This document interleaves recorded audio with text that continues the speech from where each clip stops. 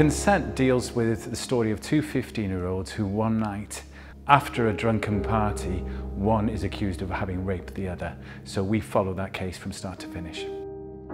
Consent is an interactive workshop performance project working with Year 9s in schools in Flintshire. We work in partnership with Youth Services here in Flintshire. It is mandatory now for sex education and relationships to be in the education curriculum. Young people cannot opt out in secondary schools. Parents cannot ask for their children to opt out. They have to be involved with sex and relationships. If we are teaching young people about relationships, then we need to be teaching them about consent, because consent is a massive part of being in a relationship. Post-COVID, it's become an especially important issue of dealing with sexual consent, because there's been this gap of 2 years where people haven't been in contact with each other, all the communication has happened online, and there hasn't really been an opportunity to have that kind of honest discussion in a room. And that's what we're there to provide, really, a way for them to ask questions, talk about things that maybe they would be uncomfortable talking about at home.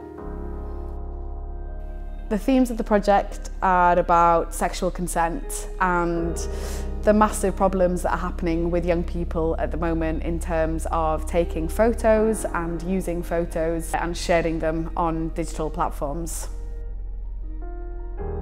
I hope that the message that they get is consent is consensual. It's as simple as that.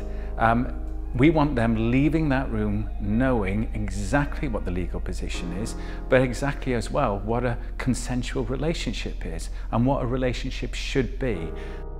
Mae'r prosiect yma yn cael ei datblygu yn ddwyieithog, felly yn gallu cael ei greu yn Gymraeg neu yn Saesneg. Mae'n dibynnu ym mha iaith fysa'r ysgol isio y prosiect yma.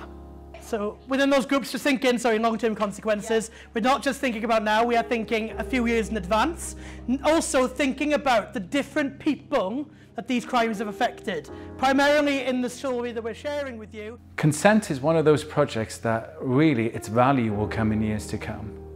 Because in years to come, they might find themselves in a situation where this workshop will come back into their heads and they'll even feel empowered to say no or to say yes.